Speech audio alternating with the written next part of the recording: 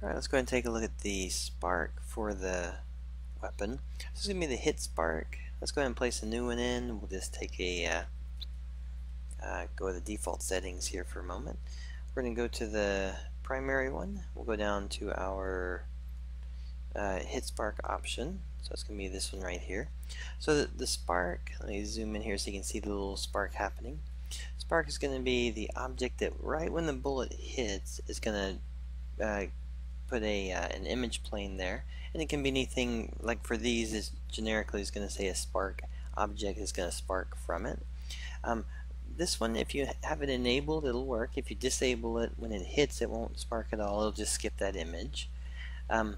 If you have the brush set for it like we've done before, you can use the override to change the other object to fit the size you want.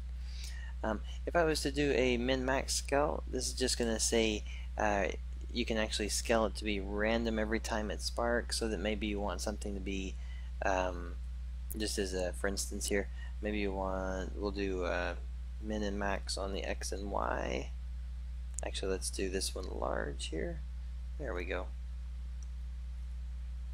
So you can place it where there's going to be just a random on the min and a random on the max, and then it gives it just a little bit of uniqueness to it. The same thing for on the rotate. If you don't want it coming in the same direction every time when it hits, you can use the same image, but it'll look a little different that way. Alright, I'm going to change the X and Y on the min here.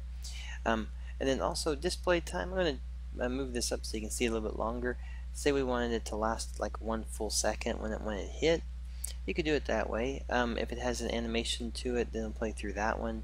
But for currently, we'll just say it's a single image like we have.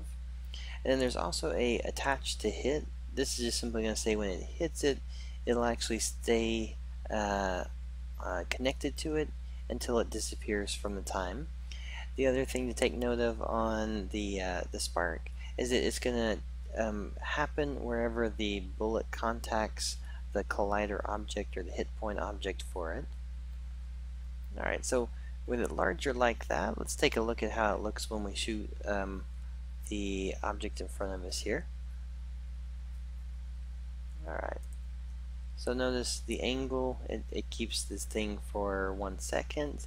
It's randomly rotating it and scaling at different sizes.